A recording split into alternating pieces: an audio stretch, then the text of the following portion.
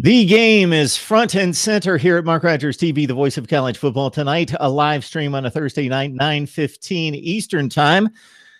We invite you to jump online, give us your comments and questions concerning Ohio State and Michigan and anything in college football as we bring in Steve Hellwagon from 247 Sports. He's the senior Big Ten writer there.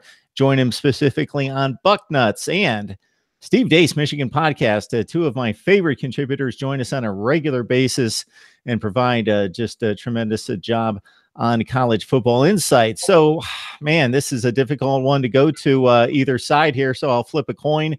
And hey, Steve, since Steve Hellwagon, that is, since you've had bragging rights in recent years, we'll start with you. One of the great montages in college football each and every year is, of course, when Ohio State and Michigan are set to kick off at noon Eastern time. I have to remind a lot of people in my sphere of influence when they ask, when's the game Saturday? Well, it's always, except one time, it's at noon Eastern time. You should know when the game is.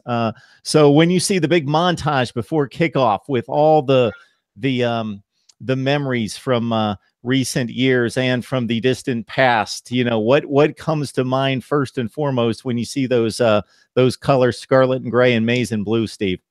Oh, tradition, history, great football, championships, Rose Bowls on the line, Bo and Woody. I don't know. There's so many things. One of the first, I think the very first time I saw an Ohio State-Michigan game in person was 1986, and the teams were playing. I believe Ohio State already clinched a share of the Big Ten championship and had to win to go to the Rose Bowl, and Michigan needed to win to go to the Rose Bowl, and Jim Harbaugh guaranteed victory. And we showed up at the stadium, and it was like 11:30. The game was going to start a little past 12, and it was like 34 degrees, and there was this steam just kind of rising off the Olentangy River. And you just knew that this was something entirely different at an entirely different level. For 10 weeks, you watched them play Indiana and Illinois and all these other teams. And maybe they won, maybe they lost. I think both teams obviously came in there looking for the Rose Bowl. This was something at an entirely different plane and a different level in terms of the intensity, the physicality. I won't talk about who won the game that day, but yeah, that was a special memory. Even though Ohio State, I was a freshman at Ohio State at the time, they didn't win the game that day. But I'll never forget that moment. That was when you see those two colors kind of clash, or that combination of colors kind of clash. It does something to you, I guess. Steve Deace, our Ohio State Steve, just alluded to something that I hear all the time for those people that are very close to the rivalry, and it's one of the cleanest but most hard-hitting games that you'll ever see. So I'll serve up the same question to you, and basically I could kick back here for the next 45 minutes and let you guys mix it up. I get to talk to you guys all the time about your respective teams. You guys could probably just have a good old time talking to each other. So Michigan Steve, what comes to mind first and foremost? Well, when Hellwagon was talking about that 86 game, Mark, I know it well. I was in the 8th grade. I probably watched that Michigan-Ohio State game more times than any other because it was the first time I ever video recorded a Michigan-Ohio State game. The opening montage that CBS Sports does with the Rocky theme and the long version of the Rocky theme with the cool bridge and stuff in the middle, and really the highlighting of both schools. For 1986, you can find that game, by the way, for our viewers that want to know what we're talking about. You can find that game in its full broadcast on YouTube right now. And you go and watch that, and you look at the graphics, you look at the setup, and you will not believe that is a broadcast from now 32 years ago. It looks very much like the kind of stuff we see today. I go back to the 100th game, Keith Jackson, I think that might have been the last Michigan-Ohio State game he called. And we had the game in the Big House, the 100th anniversary of it, and the montage and the atmosphere for that.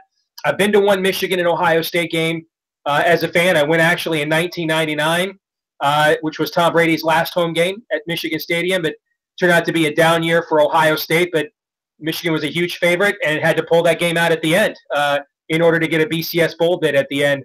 And that's sort of the history of the rivalry, is that the underdog prevails, or at least scares the living hell out of the favorite more times than not. And you mentioned how clean the game is. You know, there's been a lot of pre-game bravado where this game over the years has been concerned.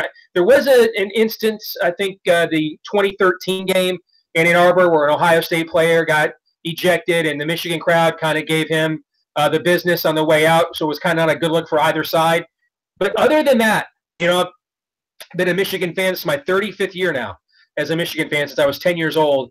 Other than that, it's amazing. You know, you'll see coming out of the tunnel, you'll see, jaw slapping and smack talking, Walter Smith, back in the day saying, we just want to keep beating Ohio State to get John Cooper fired. Terry Glenn said, Michigan doesn't matter anymore. Michigan's irrelevant. Who are they? The Marcus Ray and Charles Woodson back and forth with David Boston. And that's one time I can remember that it actually did spill out onto the field. But for the most part, Woody in 73, the year I was born, tunnel crashed in the MGO Blue Banner. But except for that one altercation with Woodson and with Boston and what happened a few years ago, for the most part, despite the fact this might be the nastiest rivalry in terms of the fan bases in college football, or certainly right there with an Alabama-Auburn, once the game kicks off, you really do see two programs that just are powerful brands, represent Midwestern values and sort of that salt of the earth sort of thing. And I think you see that play out in that you don't usually see a lot of fouls in this game and those sorts of things. And I think that really kind of speaks to what makes this rivalry so special. You don't have the honor or the legacy of an Army-Navy, but in terms of secular universities and the values of the part of the country they represent, this is pretty much the pinnacle. It's a good point. I always distinguish Army-Navy. That's a different category for obvious reasons. Let's not even put anyone or any two programs in that same vicinity. But Ohio State, Michigan, that even spills beyond college football. That's ranked with the greatest rivalries in sports. And Ohio State, Steve, as Michigan, Steve, there talks about his memories and just his overall thoughts about the rivalry. It seems to be clumped into eras. If you know Ohio State, Michigan, regardless of the perspective, the John Cooper era when Michigan dominated. Before that, it was obviously a tug of war back and forth with the 80s and was established in terms of a modern era, obviously with a 10-year war, and then Tressel and Urban Meyer dominating in the last 15 years. So it's had its eras. And again, seriously, guys, I'm going to let Steve Hellwagon take it from here, and then I'll let you guys just go back and forth because this will be great stuff. I'll learn something here. So, Steve, just your thoughts about the different eras. Definitely, and I can tell you, I mean, you're talking about two football programs, Ohio State, Michigan, Ohio State. I think Michigan may be number one all time in terms of victories, and Ohio State's in the top 5, even though they had a whole season theoretically wiped away by the NCAA because of sanctions in 2010, and including a win over Michigan that, some people count it, the NCAA and the schools probably don't. But at any rate, a rivalry of two of obviously the best football programs in the country, the two greatest football programs in the Big Ten. Michigan, 42 Big Ten championships. Ohio State's closed the gap in the last 10 or 15 years, now has 36 after winning it this past season, winning the championship game. So, this is something to think about. As of today, I jotted this down. Michigan officially has the lead, 58 wins, 49 losses, and 6 ties. That does not include that 2010 game that was vacated by the sanctions. So from when John Cooper left in 2000, Ohio State was 21 games under 500 to University of Michigan at that point. Today, they're 9, and if you count that game that some count, some don't, they're 8. So they've made up a tremendous amount of ground. And the only other thing I will throw out there when you're talking about eras is, okay, they had a lead of 21 games at one point, and now it's down to 8 or 9, however you want to quantify it. When this series began in 1897, They played 15 times before Ohio State ever won for the first time. In 1919, Chick Harley, who was a great football player, the Heisman didn't come along till the 30s. I guess they say Chick Harley would have won it if there had been one in 1919. But this rivalry began prior to that.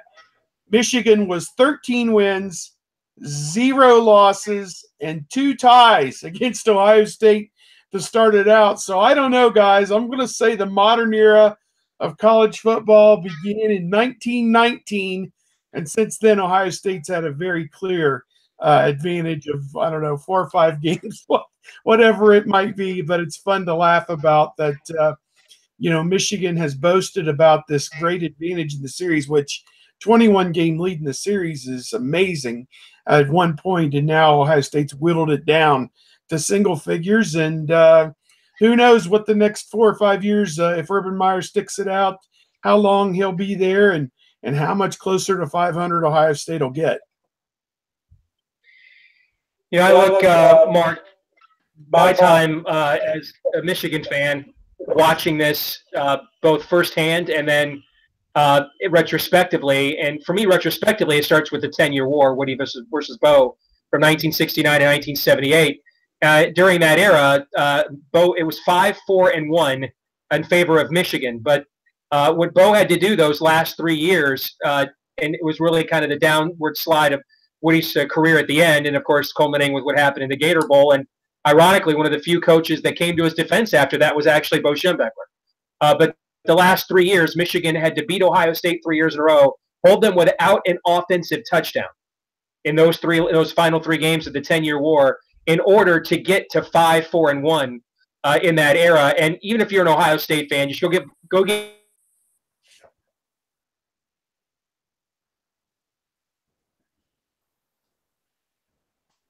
Hey, Steve Hellwagon, can you hear Steve Dace? I think he locked up on us, and hopefully he'll come back here very soon. So he dropped out the. Yeah, so he dropped out for both of us. I just wanted to make sure it wasn't me. So we'll wait for Steve Dace to come back on. But Steve, talking about the John Cooper eras, obviously, I can't think of a coaching career in college football that has the negative connotations that John Cooper's does. But at the same time, if you could reverse 2 or 3 games, a mere 2 or 3 over the course of about 150 career games at Ohio State, it would completely change the narrative for John Cooper. Yeah, that was kind of in my wheelhouse. He was the coach my last 2 years as a student there. And pretty much I picked it up in 1988, started covering the team as a student, and then professionally after that. And those were difficult times, 2-10-1, no question about it. And Mark, the thing that makes it even worse were the stakes were so incredibly high when the teams played.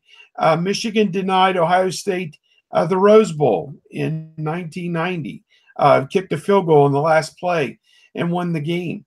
1992, the teams played to a tie, and it had no impact because Michigan had already clinched the championship in the Rose Bowl. But after 4 just miserable losses under John Cooper, to finally get a tie in 1992 at Ohio Stadium, everybody remembers Gordon Gee was the president of the Ohio State University at the time, referred to it as our greatest win. And Ohio State had to go for 2 after a 4th down touchdown pass with Kirk Herbstreit. I think he threw the ball to Greg Beatty. The 1 year Kirk Herbstreit started at the quarterback position for Ohio State in 1992, completed a touchdown. They went for 2, and they got it to get it to 13-13.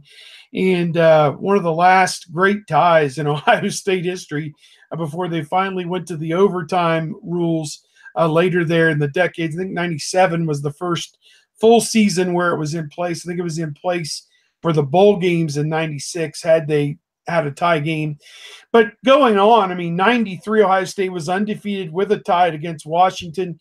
That denied them the Rose Bowl, losing up there, not only losing 28-0 they lost. It was a miserable defeat. 95, Ohio State was undefeated. You touched on it a little bit, Terry Glenn. Charles Woodson, the freshman, I believe he had 2 interceptions in that game, 31-23. And then, of course, 96 at Ohio Stadium. The team's Ohio State was undefeated, lost 13-9, didn't score a touchdown in that game. Got inside the 10-yard line twice in the first half and had to settle for touchdowns. Ohio State had already clinched the Big Ten, was going to the Rose Bowl, but they needed that win to win the national championship. Florida ultimately won the national championship with 1 loss. Had Ohio State won that game and beaten Arizona State, John Cooper would have been a national championship coach at Ohio State, and on and on and on. It went throughout the rest of that decade, but obviously, Jim Tressel's arrival in 2001 signaled kind of a change for that rivalry, and really a change for Ohio State football. It became the centerpiece of the football program to win that game. Ohio State would win that game under Jim Tressel, and they'd say, okay, well, you're going to go on and play Miami in the Fiesta Bowl for the national championship. And I kid you not, Jim Tressel would sit there with a straight look on his face, and he would say, well, we'll talk about that tomorrow. Today was about the Michigan game and the greatest rivalry, not only in college football, but in all of sports. And everyone was like, right on, man, you got it. Well, it meant going on to play for a national championship. And, Ohio State has solved to a big degree the Michigan problem that they had for those many years. But, I tell people now who take it for granted, Ohio State's won 15 of the last 17 games against Michigan, to never take that for granted, because I did live through that period from 1988 to 2000 when it was dominated by the University of Michigan. And we all know that there's reasons why Ohio State is dominating now. A lot of it has to do with recruiting, Urban Meyer, and different things of that nature. But, things can change and do change over time. Yeah, Jim Tressel, of course, famously saying at the introductory of his tenure there at Ohio State, at least for the fans at the basketball game, that you're going to be proud of this Ohio State football team in X number of days, whatever the number of days was. He named like 350 days, and said you're going to be proud of them when they walk across the stage and receive their diploma. You're going to be proud of them in 350 days in Ann Arbor, Michigan. And of course, Ohio State went up there and pulled off the upset with some great defense and special teams on that day. And trying to think who the running back was that had a huge Jonathan Wells. Wells. Thank you. Yeah, you have to kind of think about it, because they had a Maurice Wells, a Jonathan Wells, a Chris Beanie Wells, and then they've also had several other guys named Maurice. Just a lot of name recognition there, but Jonathan Wells was outstanding running back for Ohio State in that 2001 season. And Jim Tressel went into that game with kind of a freewheeling mind, and not that they were going to throw the ball over the field, because Craig Krenzel was making his first career start in that game against Michigan, and filling in Steve Bellisari, the team captain, had been not necessarily, I would say he was suspended for the Illinois game. I believe he was on the sideline for the Michigan game and did not play after a drunken driving arrest, which is another footnote kind of, in Ohio State lore, that Craig Krenzel, was the third string quarterback that season. We may never have found out about him. That national championship in 2002 may never have happened had he not risen to the forefront, including that Michigan game. But they went for it on 4th down, 4th and 1 at about the 40-yard line. And Jonathan Wells took the handoff and exploded through a big hole and raced into the end zone. I think they got out to a 20-0 lead or something like that, and held on for dear life. 26-23, I think, was the final score. And the Buckeyes got, or 26-20 perhaps, they got out of Ann Arbor with first time they had won there since the Earl Bruce game in '87, a span of 14 years. They had gone to Michigan every other year and come away with a loss. So Steve Dace. Ohio State, Steve, just brings up a 4th and 1. Jim Tressel's first year going to Ann Arbor and winning. I think of another 4th and 1 situation. John Cooper is head coach at Ohio State, and Gary Moeller at Michigan at the Shoe, where the Buckeyes needed a win to go to the Rose Bowl. And it was a tie ball game in 1990, and Ohio State ran an option play with Greg Fry in its own end and needing a first down to keep the drive alive, and they needed to win. A tie was fine for Michigan, but the Wolverines stopped them, kicked the field goal, and won the game to go to the Rose Bowl. Yeah, I'm sorry I missed what you guys were talking about beforehand. Literally, as it came my turn to talk about the recent history of the rivalry, my computer died. And if that's not a damn metaphor, fellas, I don't know what is. Okay? So my apologies right there. But you mentioned that 1990 game. I was a senior in high school. You mentioned the option call. And if I remember right, Iowa was playing Minnesota that night. You had a 4-way tie in 1990. Michigan State, Michigan, Illinois, and Iowa ended up tying for the title. So Iowa had already clinched a share of the Big Ten championship. In order for them to secure the Rose Bowl berth, they needed either Ohio State to lose or they needed to win in Minneapolis. And so I think that Iowa went on and lost that game at Minnesota at the end of that night. And if Ohio State had just played for the tie, they would have gone to the Rose Bowl, if I remember that right. But Yeah, John Cooper at the time did not know that. They had a tie themselves on their record against Indiana that year. And Cooper obviously didn't know that at noon Easter, so he went for the win in his own end. It blew up in his face. What's that? Throw one thing in there about that. Went to a bar after that game in Columbus, and we're watching, how Arizona and Arizona State always played on that same day, their rivalry game later on. And one of them is just beating the other one like a drum. And my buddy, I can't recall which one was winning, which one. It's immaterial. Every time the one team kept score, he would look at me and he would say, that's what you do to your rival. That's what you do to your rival. We were sitting there fanning the flames.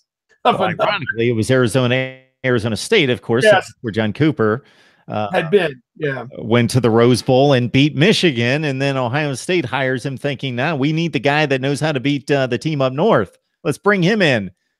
And then he goes 2-10. Didn't go very well.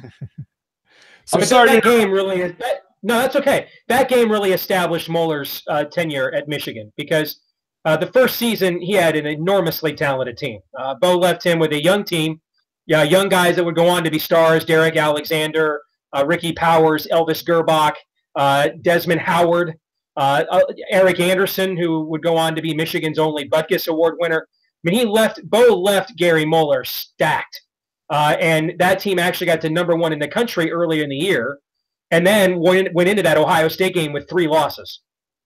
And so Moeller needed a huge win in order to establish himself as the Michigan coach, and he got it that day. And John Cooper and the decision he made there with running the option with Greg Fry, I didn't have a problem with them going for it. I didn't understand running the option with Greg Fry. To me, that's too smart by a half. But there's a history of that throughout this rivalry, and these sorts of moments produce that. And even though in recent years, guys, we've had these huge ebbs and flows, you go back to the 10-year war, it was 5-4-1. And that was including Michigan just dominating the last 3 years, going 3-0, not allowing an offensive touchdown to Ohio State, shutting them out in Columbus in '76, and they had to do that to get to 5-4-1. Earl Bruce, I don't have to tell Mr. Hellwagon about the criticisms he received. Mark, you and I talked in the past. Later in Earl's life, when he took over the local arena football team here in Iowa, Earl and I got to be good buds several years ago. So I heard a lot of great Ohio State and Ohio State-Michigan stories from him. But old 9-3 Earl actually had a winning record against Bo Schembechler, as I recall. I think he was 5-4. He won that last game in 1987, and that was a big upset. In fact, I remember Bo saying that week when Earl got fired, because he was already kind of flirting with the idea of retiring. He had just become Michigan's AD as well. And he's like, well, maybe I'll just retire right now and hire Earl Bruce to be my football coach here at Michigan if Ohio State doesn't want him. And so you take those two eras aside, and then we had the Michigan dominance of 10-1. And now we're in the dark period, as we like to call it, around the maize and blue, and that is 1 out of 14. And just to show you how depressing it is, My 11-year-old son lives and dies with the Michigan Wolverines. He does not understand why this is a big game. You know, I mean, it just, in his lifetime, it really hasn't meant much. I mean, it's been largely cannon fodder for Ohio State football seasons. And he doesn't understand what guys our age and older understand this is really about, because in the time frame that he's been around, it's just been, Ohio State either dominates or finds a way to win. And I went and looked this up on signing day back in February, and it really just made me want to cut myself. The kids who signed in February with the class of 2018 have seen, in their lifetimes, they have seen Purdue beat Michigan in football more often than Michigan has defeated Ohio State. And I'm going to take a drink of Cherry Coke Zero now because that makes me sad. Yeah. Let me, if I may, I want to throw in, you talked about how the 90 game established perhaps Gary Moeller after he followed Bo Schembechler.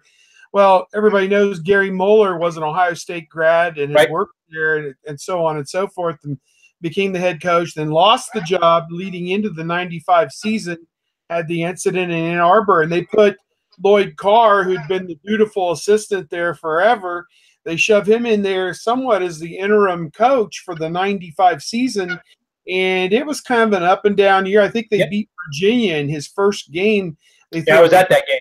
Threw a touchdown pass on the very last play of the game, and I think won like 17-16 or 18-17, whatever. 18-17. Yeah, just a amazing debut. Well, then he goes on, and at the end of the season, here's Ohio State. This is one of the greatest Ohio State teams they ever fielded. You had Bobby Hoying, who was a 3,000-yard passer at quarterback.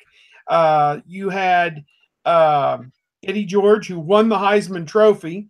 You had Terry Glenn, who won the Biletnikoff Award and ended up playing about 13 years in the NFL, just as Eddie George did. You had Orlando Pace, who's now in the Pro Football Hall of Fame at left tackle.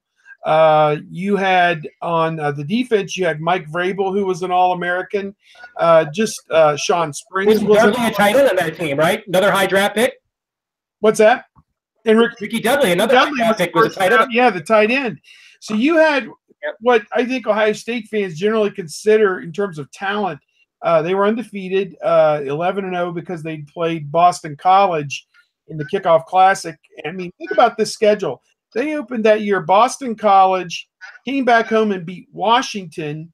There may have been a Pittsburgh game at Pittsburgh in the middle then, and then they beat Notre Dame. Think about that. That's outside the Big Ten. They beat Boston College, Washington, Pittsburgh, and Notre Dame, and none of them were particularly close. I mean, I think the Washington game may have been like 30-20. Otherwise, they blew the rest of them out.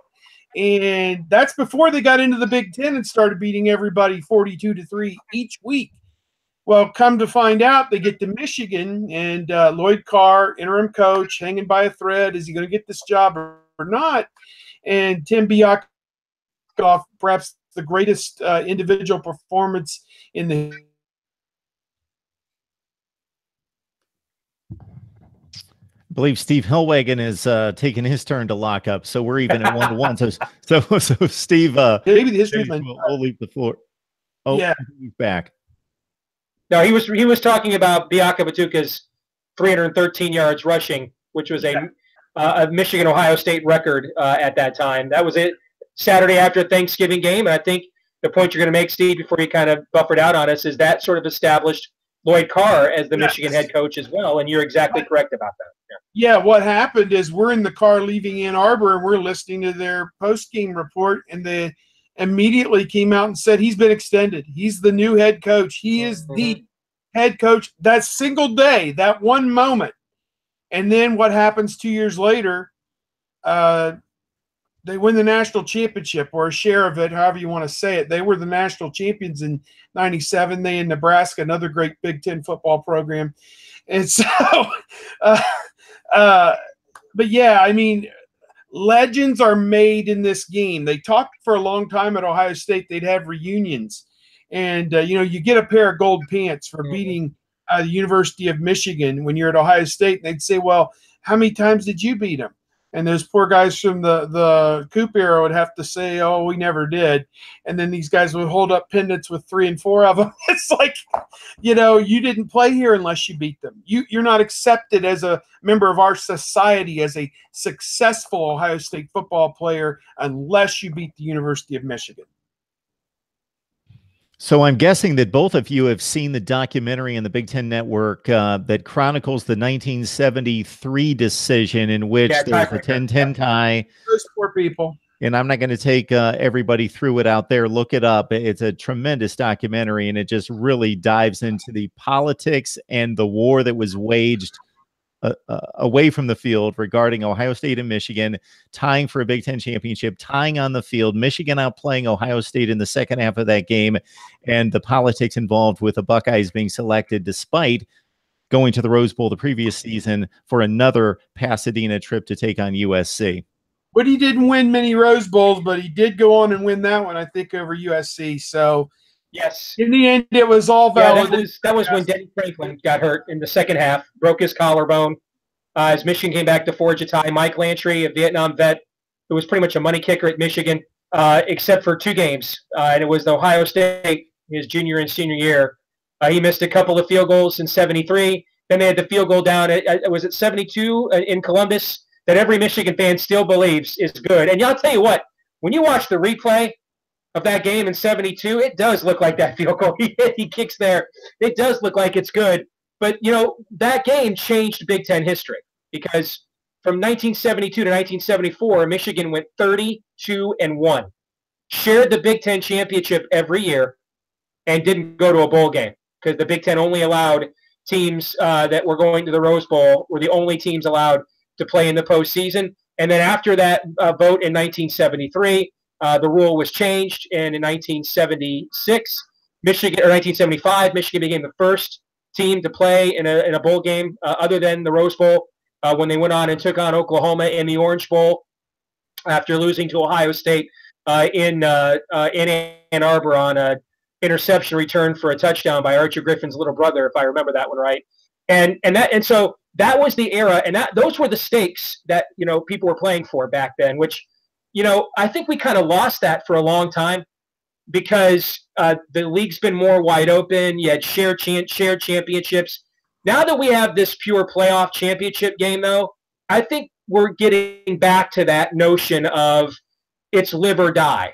There's no other way. You have to go through your rival, and there's no shared championships.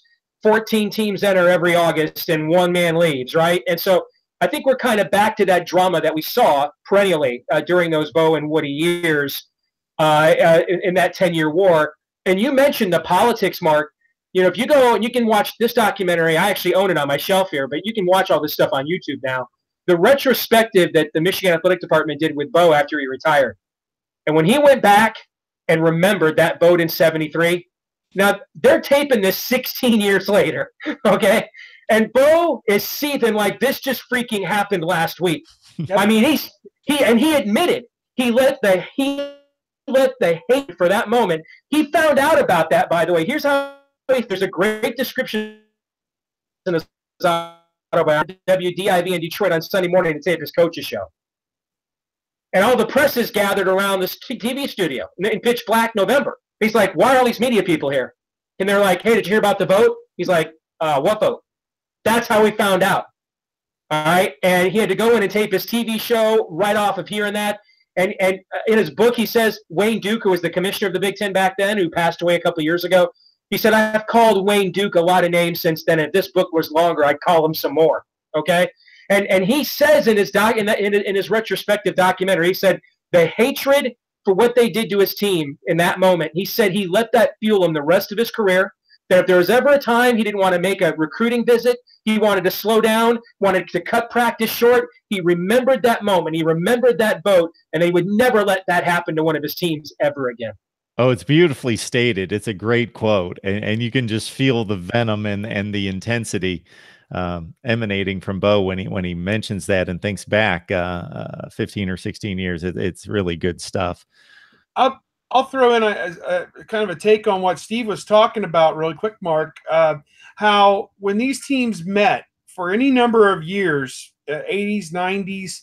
In a lot of these cases, it was, the best team in the Big Ten against the other best team in the Big Ten with the Rose Bowl on the line, Big Ten championship, etc. So much, a potential chance to win the national championship if you could win out. All of that stuff was on the line. Not every season, but there were a lot of them where the winner of that game was poised to go on and go to the Rose Bowl. I brought up 86 earlier, was certainly that way when Jim Harbaugh guaranteed the victory and delivered on it. You go on down through the various years that when they decided themselves, it has been some of the most compelling football. I think about two games here that we've all seen here in the last decade or so.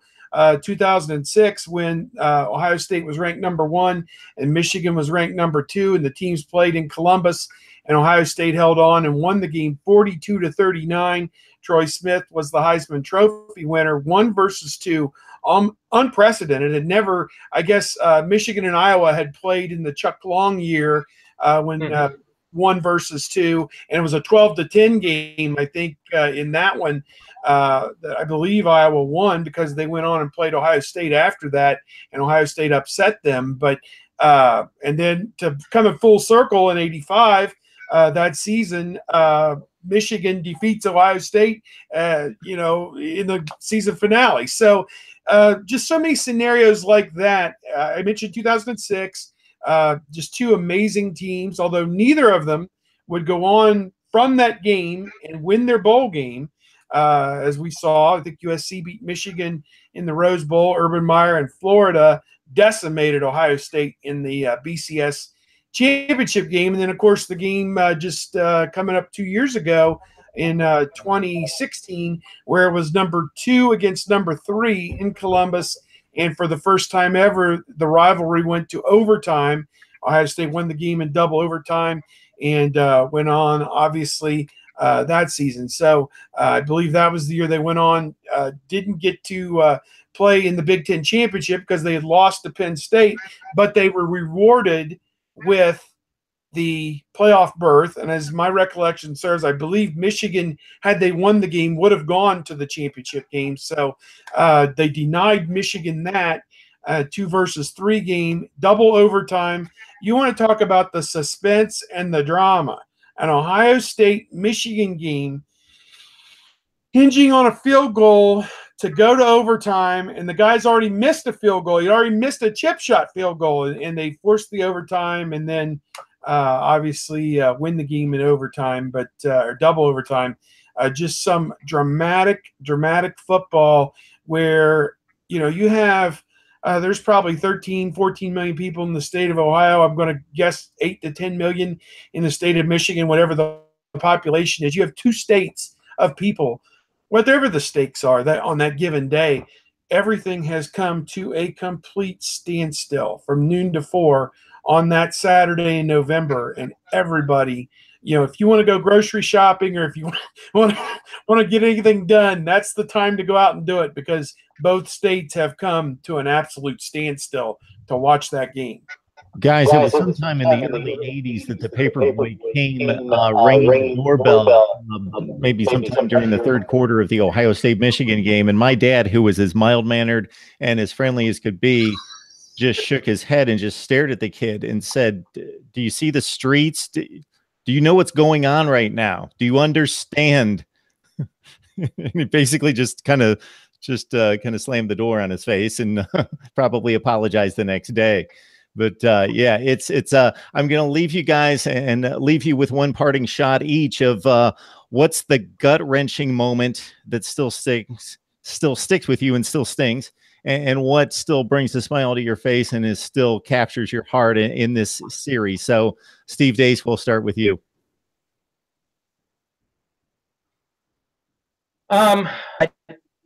The history and legacy of the series, Deuced. I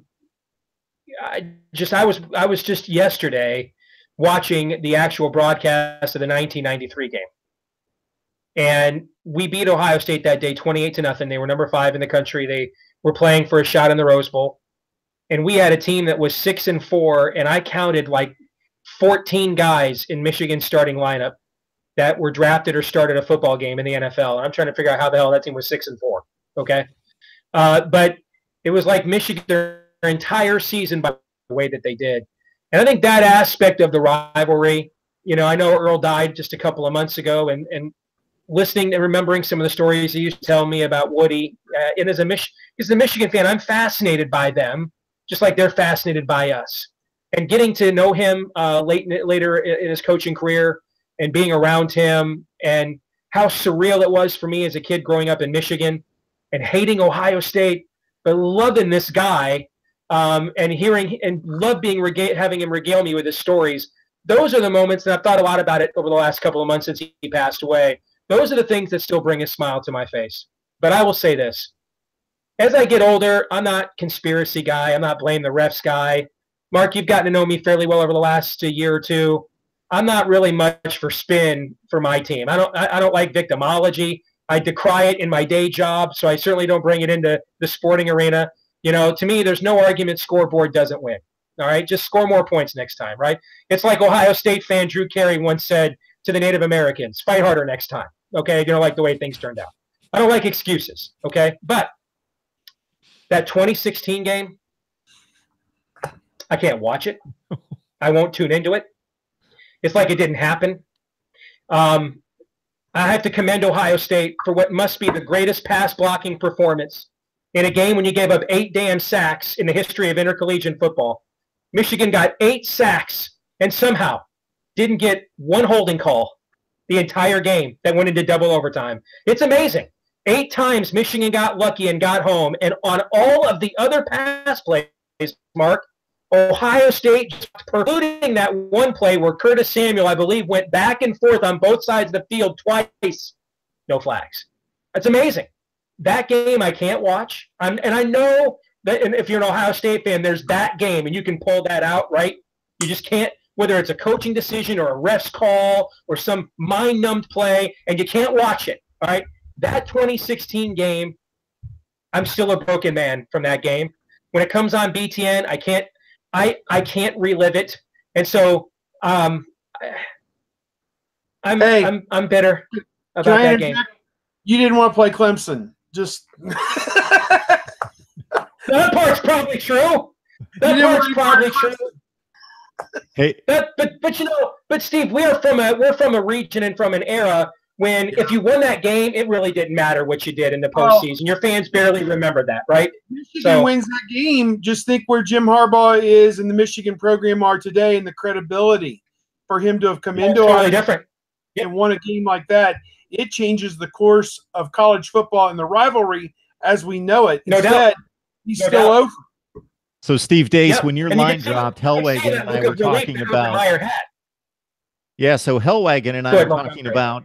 We were talking about John Cooper's legacy, and if you flip in 150 games at Ohio State, if you flip 1 or 2 against Michigan, the whole narrative of his career changes, and Michigan fans obviously hoping that the same doesn't hold true in the retrospect of Jim Harbaugh's career in 5 or 6 years. You're right. And that would be the first one that could easily be flipped, and you could say, okay, suddenly Michigan's a Big Ten champ, they're in a playoff, and then who knows what.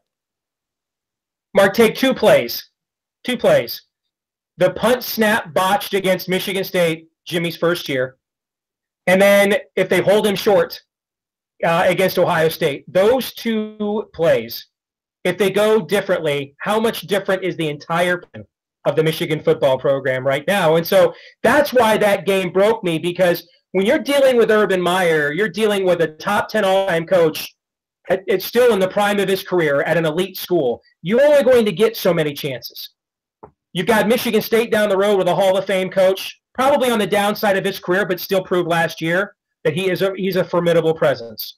You've got James Franklin that has somehow, I have no idea how Penn State has recovered quicker from a child predator on campus than Michigan did from Rich Rodriguez and Brady Hope. That's a great mystery to me, but it is what it is. It's what's happening. And the Penn State program is back to national prominence as well. And that's why the 2016 game was so important. because when you've got this convergence of teams all in one division like this, you're only going to get so many chances to beat all of those other guys.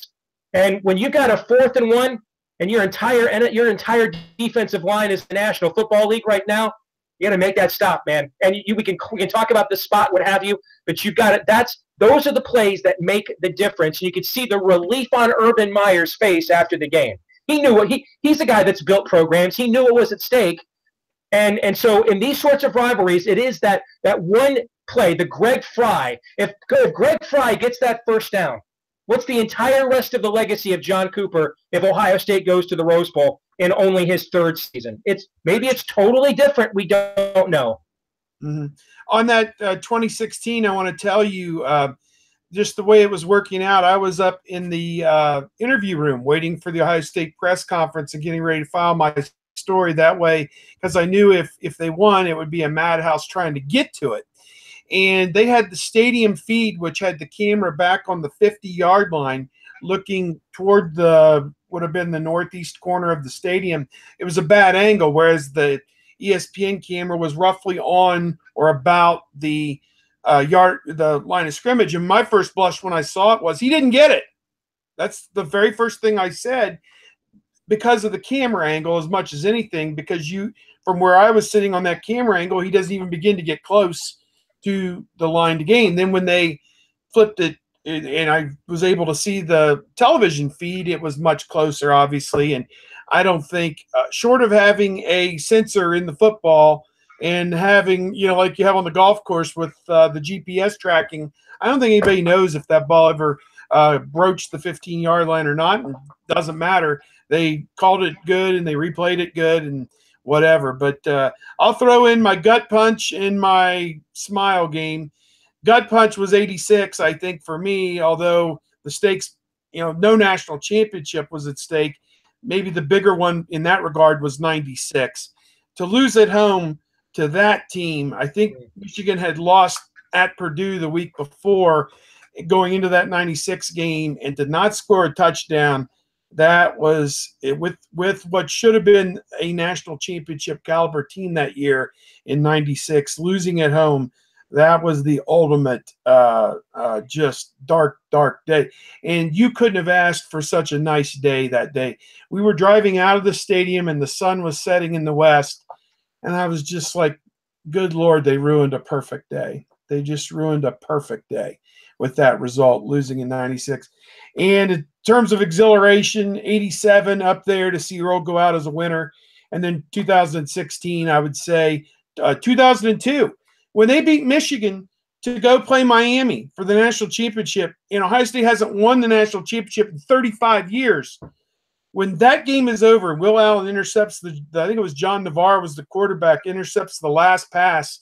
It's an 8-foot drop, and those people came from every direction as fast as they possibly could and took over that field because it was an enormous, momentous event. I would say, looking down from the press box on that one, that was an all-time classic in terms of what it meant for Ohio State. The state of Ohio, Jim Tressel, just to finally, after all the stops and starts, to get over that hump. And now they're playing Miami, the invincible Miami, for the national championship. That was an exhilarating moment. It's rivalry month here at Mark Rogers TV, and I've made a colossal mistake. I need to go with rivalry month for everyone else, and then just Ohio State Michigan month is what I need to do. And maybe we'll make that correction next year, because we could talk Ohio State Michigan, the game, Michigan Ohio State for you Wolverine fans, of course, as we discuss what I believe is the greatest rivalry in college football. And I know that there was an ABC graphic several years ago that I saw that was backing up with facts, because of course the passion cannot be argued. It's in your corner of the college football universe, regardless of whether it's USC, UCLA, Washington State, on and on and on. But in terms of rear ends in the seats and eyes on the TV sets, they came up with some metrics all time that measured Ohio State Michigan as the greatest rivalry in regards to national exposure and attention. All right, Steve Dace, Michigan Podcast, joins us on a regular basis. Does a fabulous job, not just covering Michigan football, but the landscape of college football. And, of course, Steve Hellwagon from 247 Sports, the Big Ten senior writer there for Bucknuts. Guys, it was very enjoyable. I enjoyed every minute of it traveling down memory lane with both of you. Yes, enjoyed it. Thank you, Mark.